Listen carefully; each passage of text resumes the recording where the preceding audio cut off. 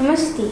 This is KV Surya studying in 6th class, and in this episode of History of Science, we are going to learn about a famous biologist who revolutionized biology by inventing a very famous technique, and his name is Emil von Behring.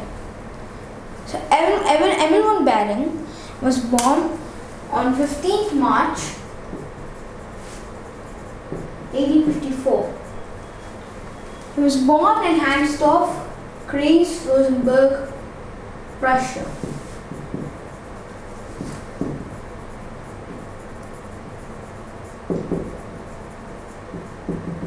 His father was a schoolmaster and he had 12 siblings.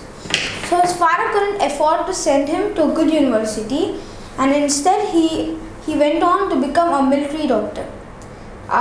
So when he went to become a military doctor, he from 1874 to 1878 he studied in Berlin at Kaiser Wilhelm Academy as a military doctor.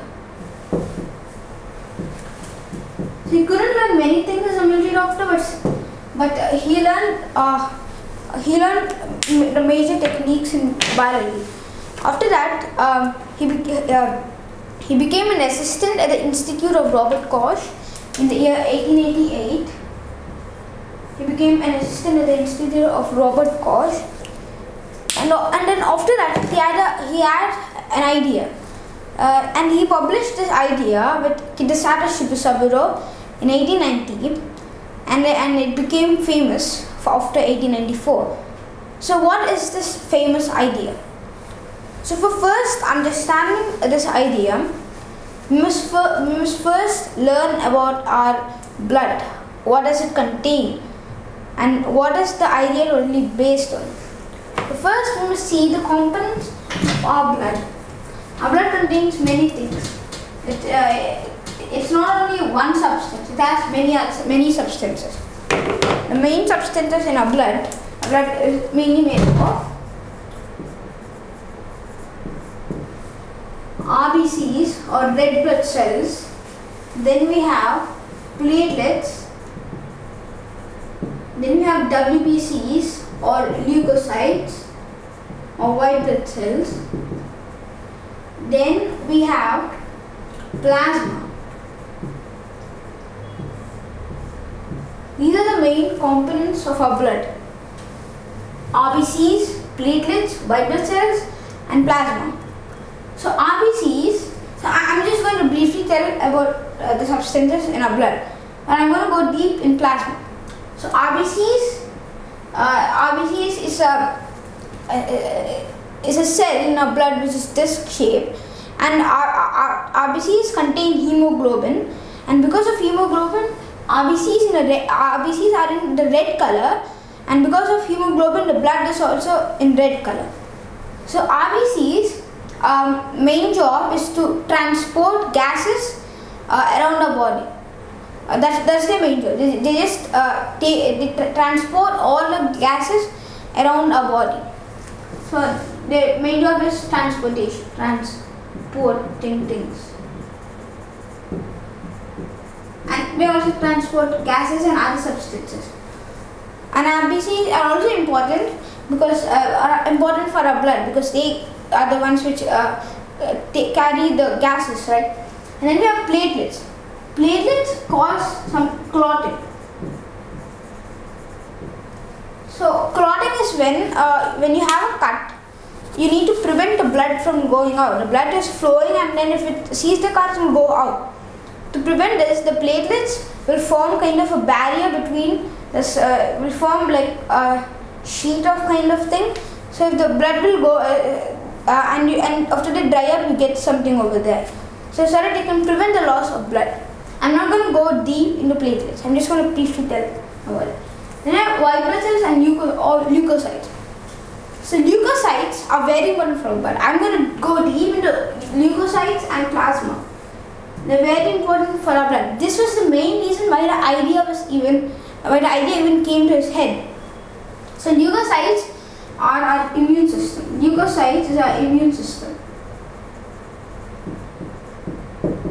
So let's say a bacteria or something enters your body, or a germ or something, and it slowly conquers, it kills many cells, and it will destroy a body.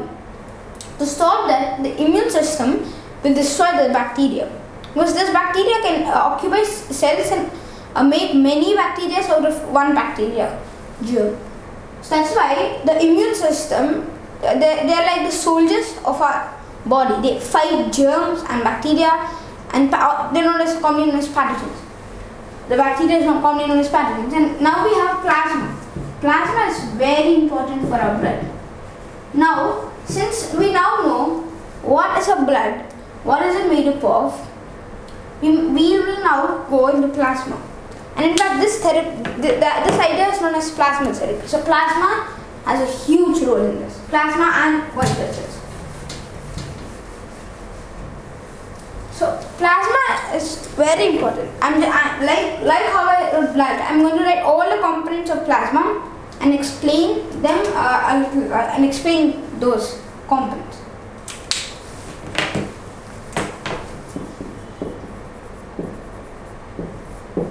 So plasma contains bilirubin, transferrin, carotenoids, bilirubin, transferrin, carotenoids, albumin, fibrinogen, water, salt, enzymes, electrolytes, then we have globulins. Plasma contains all these substances. So I'm just going to tell briefly about them, but we have one important substance in plasma. So plasma contains bilirubin, transferrin and carotenoids. We can define them like a whole group because their main job is to give plasma its yellow color. If you see plasma, unlike red blood cells and blood, it is in a yellow color. It's in a little thicker and in yellow color. This is because of the bilirubin, transferrin and carotenoids. They give plasma its yellow color. They have other functions too, because but this is the main function. They give it its yellow color. Then we have albumin. Albumin is very, very important. It creates something known as an osmotic pressure. I'm not going to tell you what is an osmotic pressure, but albumin is a substance which makes plasma denser.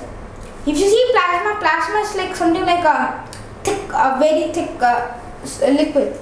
But plasma is 91% water, so it should be water-like. But it isn't like that because of albumin. Albumin makes the plasma denser by creating something known as an osmotic pressure, which I'll not talk about. But what is albumin's role in our blood? It can help plasma, but what is plasma's role in our blood? Albumin is important in our blood because without albumin, our blood would leak into our systems. Albumin, it will not flow, but it will rush up. But because of albumin, normally blood can go like this. But because of albumin, blood will flow instead of rushing in. And if it rushes, the blood will leak inside our body, which is known as internal bleeding.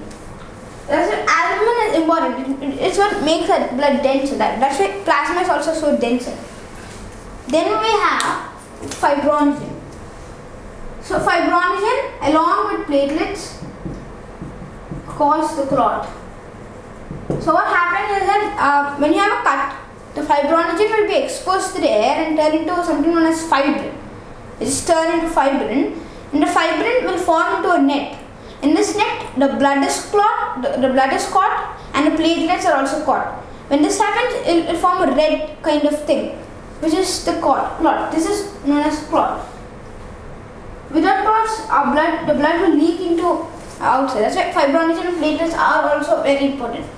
Then we have water, salt, enzymes and electrolytes. which are 91%. Water with these are 91%. So they're in a huge number. You know what enzymes are? They're just like digestive enzymes digest the food. In the same way, there are many types of enzymes, and they are known as enzymes. There's normal water, and then we have electrolytes. Examples of electrolytes are sodium and potassium. So it has water, salt, enzymes, and electrolytes. And enzymes, many of you know what enzymes are. Enzymes are just present in the body and help in many processes. And at last we have a main substance, which is produced by our immune system. They're known as globulins. The main example, immunoglobulins. So what are immunoglobulins? Immunoglobulins are very important to our body. But how are they even formed? As I told you, they're formed, they're produced by white blood cells. But why do they produce it, and what's their function? Since we now learn about plasma, the plasma's functions are: makes blood denser, helps it flow instead of going, has fibrinogen, has these enzymes, has these important substances, and then contain immunoglobulins, or known as antibodies. So what are these substances? What are antibodies and what are immunoglobulins? Now, since we have learned about plasma and blood, we are going to dive into immunoglobulins and learn about how they are formed.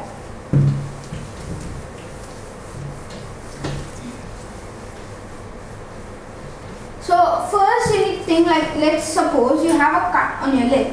If you have a cut, skin is like a fork, and when you have this cut, all the germs will enter the cut. Blood will go out of the cut. So something can go inside from outside, right? If you have a cut, like if you have your hand or something, you have a cut, blood will go, but then bacteria will also come inside. While the clot forms, the bacteria will go inside. It looks like this: bacteria, virus, a germ, or something. So a bacteria which is in the outer environment, in your hand or something, when you have a cut, it will go inside. It will go inside, and it will damage the body. For this, we have the white blood cells. The white blood cells, and it will hide. So it will only stay at one place. And then our body has white blood cells. I told you our body has white blood cells or leukocytes. Leukocytes are in different types. They have different types. Since they should perform one task, get the pathogen out. For getting the pathogen out, what will you first do? You'll first find the pathogen. You should first find the pathogen. So what the immune system does is that there is one cell known as the mast cells. So when you have the cut, but it heals after some time, the pathogen will destroy cells. It will not destroy cells, but it will take the cells and it will clone itself. It will use the cell for producing more of the same pathogens. And when it does that, it's in different places of our body. Our immune system always goes around our body. And when a mast cell will notice this pathogen, suppose this is a mast cell, when it will see this pathogen, it will release a histamine chemical. It's a histamine chemical.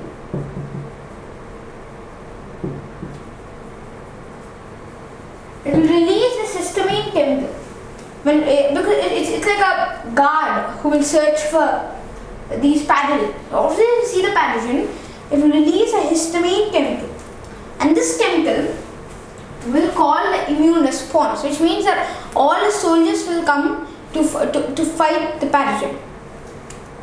So because there are many pathogens in the body, it will release a histamine molecule with some information. And the histamine chemical, the histamine chemical will go to the soldiers of the system, macrophages. It's just a name, macrophages. or also called the soldiers of the system. So macrophages, they eat these pathogens. They gobble up the pathogens, but pathogens are being produced by the cells. So what happens is that after you release a histamine chemical, the histamine chemical will go to the macrophages and other parts, and then the macrophages are in two types. The first type will roam around our body. The first type will roam around our body and will search for these things, these pathogens. After it will get the message, and when it will eat the pathogen, it will die. Because it has one the advantage it has, it can roam around the body, but then the disadvantage is that it will die. Now the second type are collected at certain places. The places which are likely to get these pathogens. So in the second type, it cannot move, but it has big hands. It can stretch its hands to a certain distance, go and gobble up the pathogen. It can eat about 100 pathogens. But how long will it do this? Our body can produce macrophages enough to kill all the pathogens. Pathogens are being produced more and more by the cancerous cells. So first the immune system will stop the cells itself. It will kill the cells which are producing this. For this, a particular cell known as the NKC cells, or the natural killer cells, will look at all the cancerous cells. Normal cells produce some protein known as an MHC protein, and if it stops producing this protein, the NKC cells, then it's cancerous. It is a bad cell which is producing pathogens. The NKC cell will then kill that cell and kill those cancerous cells. Because if you stop the production of pathogens, the pathogens will decrease. But more and more pathogens were produced. So you can't. So macrophages are being increased, pathogens are being increased. And for this, and this type of immune system where this happened, it's known as the innate immune system. But how long will the innate immune system fight? It needs to produce something much more powerful than the macrophages. And for that, we have a second type of immune system known as an adaptive immune system. So, briefly explaining the innate immune system. When a pathogen or some bacteria or some dust or something entered your hand or a cut entered your body, then a cell known as a mast cell will look at, if a mast cell notices it, it will release a histamine chemical which will call the macrophages or the soldiers, which will gobble up these pathogens. With these pathogens will occupy the cells and use the cells for the production of themselves.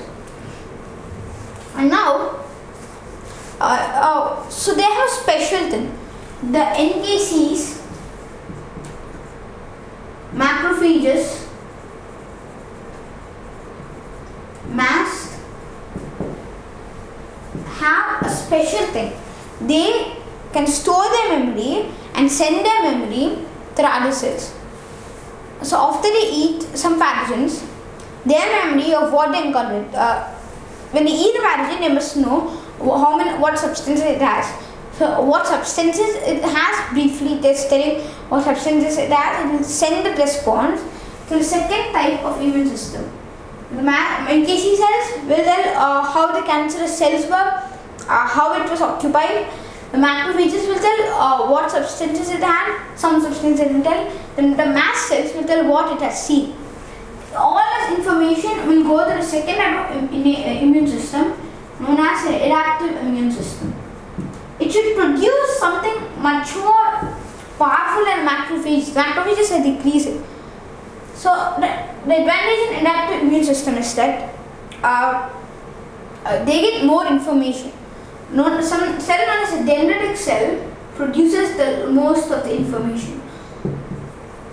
How to produce information is just like a mast cell, they roam around the body and they find. So if you notice the pathogen has these spikes. These spikes are the only thing which are important. If I delete these spikes, from the pathogen will die. But the pathogen will produce more and more spikes and lose this spike. But if I delete all of them together at once, then the pathogen will die. That's why the immune system notices these spikes. If these spikes or these things are there, it will create an immune response and it will release a histamine chemical.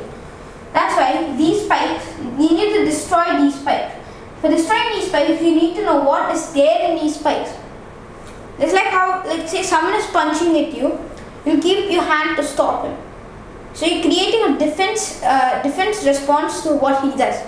In the same way, to what chemicals it has, what chemicals the immune system should produce to destroy these things and to kill the pathogen. After then, the dendritic cells, each pathogen produce more and more and new antigens. This part is known as an antigen, and will leave all the old ones. The dendritic cell will take these antigen and send it to this immune system. This immune system will get a lot of information. Then when you get that much information, it should create something opposite. Let's suppose the before example, someone is punching it. You give your hand to stop it. You're creating a defense response to what he does. In the same way, they should create the adaptive immune system knows what things are there in the pathogen. So they should create a different response to what the pathogen does. That's why after about 3 or 4 days, it varies in many viruses, but after many days, the adaptive immune system will produce. You can think of them as very powerful, which can destroy these antigens and so destroy the pathogen. It will produce something which looks like this. It will produce something which looks like this. It will produce more and more of this. And when it will produce these are like a defense response to what the pathogen is. So if there's a pathogen over here, this thing known as an antibody is known as an antibody will lock on to these things. It will lock on to these moment.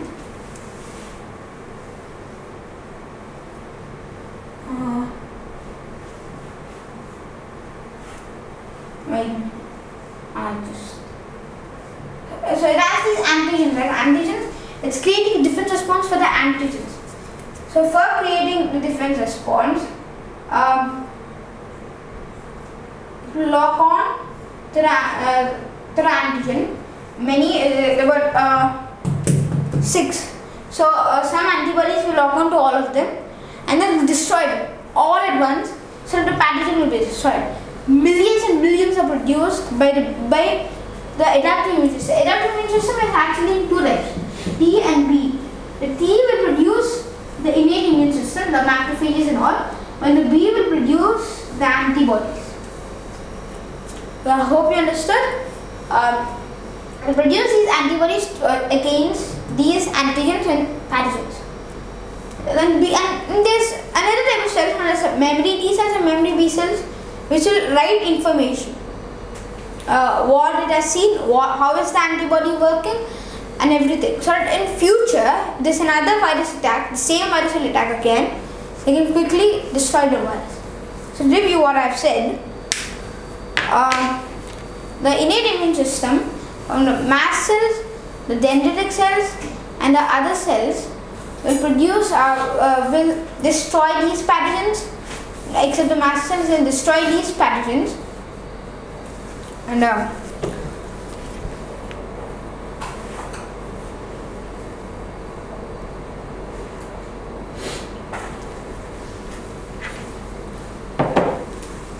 will destroy these pathogens, and all the information I've gathered from the virus, bacteria or something else, they will send the information to the adaptive immune system, and the adaptive immune system will create a defense response to what this thing is made up of.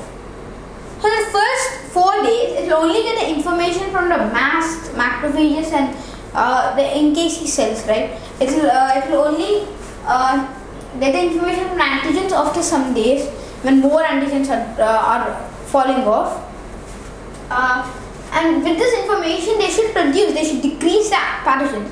So they'll create some antibodies known as IgM antibodies, which are not that powerful.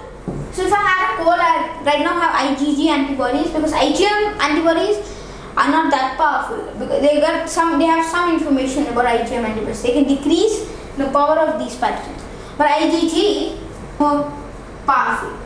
It can completely destroy those pathogens. So there are two types, IgG and IgM. So this is the immune system. I hope you understood the immune system. And so, so if I have these antibodies against a particular virus, if I get the virus again, I will be able to, simply destroy that virus just because of the information the memory T cells have. But after to destroy those pathogens, the immune system will keep even after destroy those pathogens, it will create millions and millions of antibodies again, and it will store them, because if there's a viral attack, they hope that it will not take much more time to destroy it. So it will create these antibodies and keep them in the plasma, because they can't keep it in the RBCs. RBCs, that's not their function. RBCs are cells which we can't keep it. But WBCs are all creating the antibodies. Platelets, no. Platelets, the main function is clotting. So not platelets. But the only thing which can be kept in is plasma. In plasma, these antibodies can be stored. And since plasma is mixed in the blood, if there is a virus attack, the plasma will release these antibodies to destroy that virus. So I have these immunoglobulins or antibodies inside my plasma. Suppose about 5 people or my friends. This one virus in which me and some 4 other people got the virus. I survived the virus by creating antibodies, but the other persons were severe with the virus. Then can I take my antibodies which I created and give it to them? I created about let's say 5 million antibodies. Maybe I can give them 2 million antibodies out of 5 million antibodies to the person so that I can cure it, and I still have 3 million antibodies, so it's enough. This was the idea Emil von Behring had.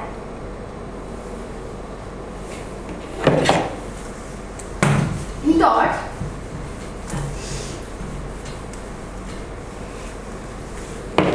that if one person had a virus, he was cured with the virus, and he created antibodies.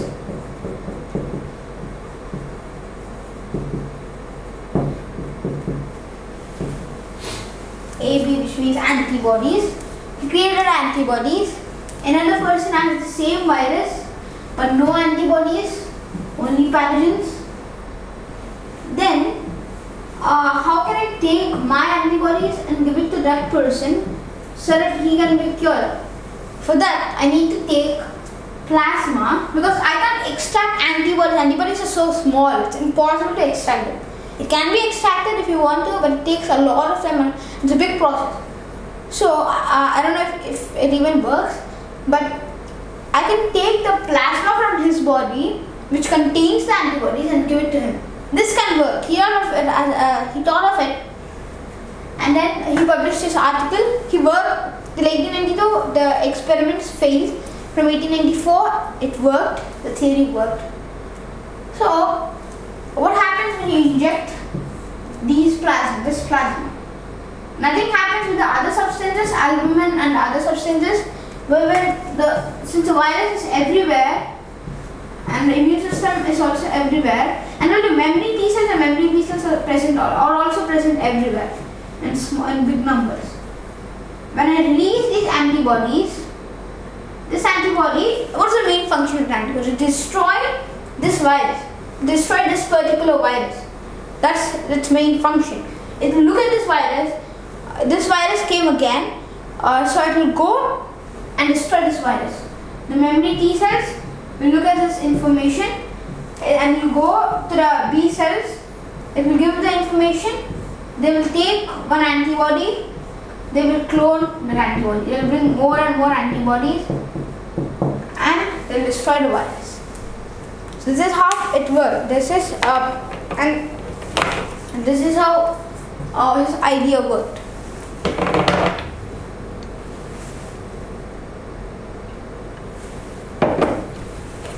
So it's actually a good idea. It was possible. There were proofs that it was possible. Somehow, because of their problems, because of their mistakes in doing this therapy perfectly, it did not work. But from 1894, it was a great success. So this was how it worked. If I send those antibodies, the body will look at those antibodies and see that it can destroy these pathogens, produce more of them, and send them to destroy the pathogens. And this person can again do plasma therapy to another person. And that person, after he is cured, he can do it to another person. So this theory worked, and so this process was known as convalescent plasma therapy.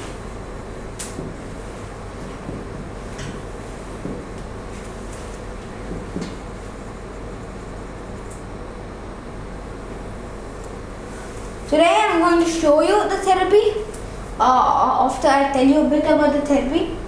So it basically means taking the plasma from one person who has the antibody to another person to cure him of his disease, of his virus or something. And it ranges in 3 types or some other types. The first type is that let's suppose I have plasma has many substances, and I have a deficiency in any one of the substances, and I need some substance in those substances. So what they do is that they take my plasma, they add that particular substance, and they send it back in. So if I have my plasma, one substance is missing, they take my plasma, they send that substance into my plasma and send it back to me. And the second type of therapy is that I have more of the substance, I have more of the particular substance, then they will take my plasma, they will take that substance, if there is excess of the substance and it's dangerous, they will take it out and they will give it to another person who is in need of this substance. So one person has a deficiency of one particular substance, and I have more of the particular substance. They will take my plasma, they will extract that substance and give it to the person who has deficiency. This is the second type. And third type is that they take my plasma and give it to another person for antibodies. As I told you before, this is the main type which is normally happening, and with people with same blood groups. So take my plasma and give it to him or her who is in need of antibodies for a particular virus. So this therapy worked, and he won the 1901 Nobel Prize, which was the first Nobel Prize in physiology or medicine. In 1900, the Nobel Foundation was formed, and in 1901 he won the first Nobel Prize.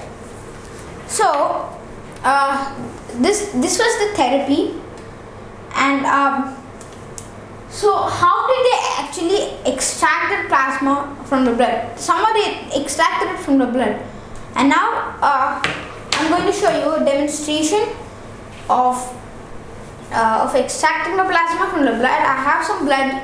I'm going to extract the plasma from the blood to the machine. Right now we have some other machines, but this is the machine which was there before. So I have this machine, it has. So I have this blood, and now. So I'm going to keep the blood in the machine, and I need to wait for 10 minutes, and it's in 3000 RPM. So after 10 minutes, hopefully, let's hope that plasma will be separated from the blood. So I should spin this at 3000 RPM. So let me turn on my machine. So I'm spinning this machine at 3000 RPM, and it's going really fast. So now, this is the machine. So how does it actually, how will the plasma be, extracted from blood by using this machine? Here, we use a force known as centrifugal force. So what happens is that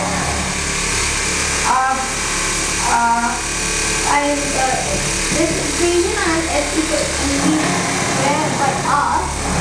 So now what happens is that if we keep the blood and if we turn it around, what happens is that normally gravity goes in the downward direction, into the center of the earth. But when I turn it around, gravity will go in this direction, sideways, and then it will make all the substances in blood insoluble. It will separate the group. If it makes it insoluble, then it will be separated completely. So if I spin at 3000 RPM, which is actually high speed, you spin very fast, and then the substance will be removed. If the substances are in this way mixed up, they will become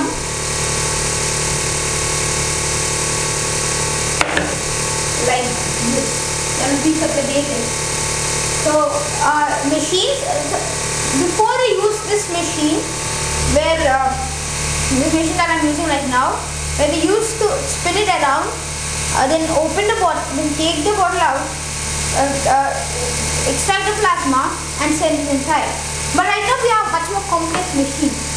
In present day machines, we keep the patient who is the donor who is giving the plasma, name, weight and all that things related to the taking the blood. There are 4 motors. Each motor will take some each motor. One motor will take some blood, one motor will send it back in, one motor will take the plasma and centrifuge it inside, and it automatically happens. We don't need to do anything. But the machine I'm using right now, it will turn very fastly. The plasma will separate it, and we need to extract it. This was a machine we previously used. So I need to wait for 10 minutes, but until 5 minutes it will be. I need to wait for 10 minutes, but for 5 minutes some plasma will be extracted. If I wait for 15 minutes, the fibrinogen will turn into fibrin and cause it will turn into fibrin. Now I am going to see. So normally we should get it like this. We need to get our plasma. We need to get it like this. Plasma RBCs over here, WBCs, and platelets over here, and plasma over here. But we can now. There's high chances of getting it like this. Some platelets over here, more plasma, RBCs over here. So let's hope we can see the platelets. I think it's enough time. I can stop the thing and let's see if the plasma is separated. Let's wait for a few more minutes. And we're going to stop the machine now. Let's hope the plasma is separated.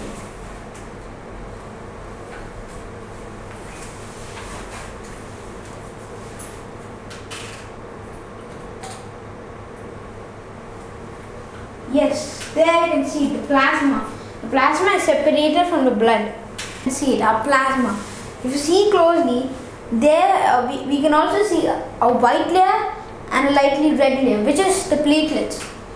But if I so this is the RBC, this is the blood, this is the slightly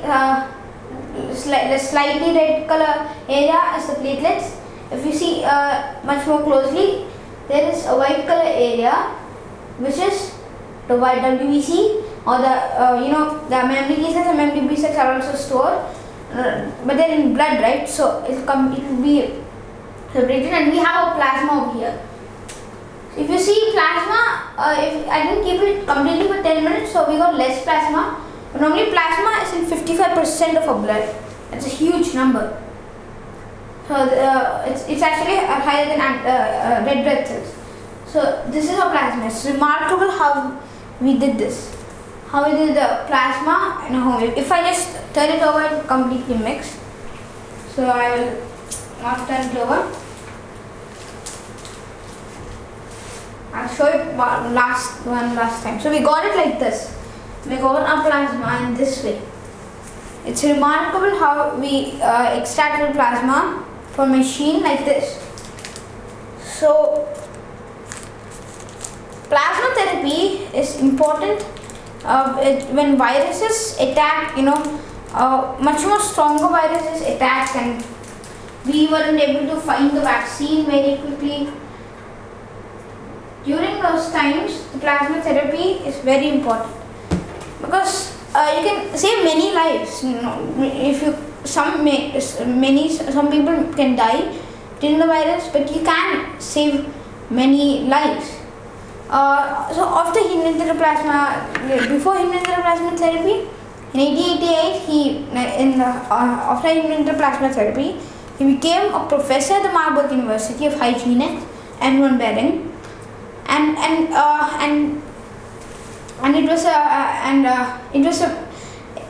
it's a revolution because it saved many lives during many viruses, strong viruses killing people. So what are some of the viruses that can be cured with plasma? There are many viruses which can cure, but I'll tell some important viruses.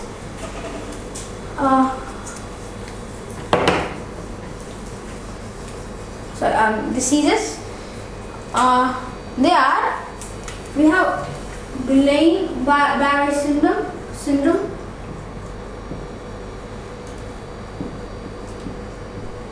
I'll only tell some of the important ones. HIV-related neuropathy.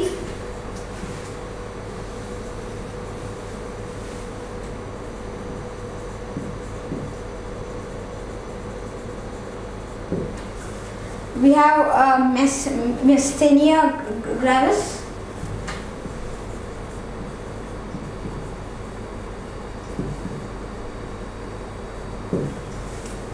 We have toxic epidermal necrolysis, or TEN.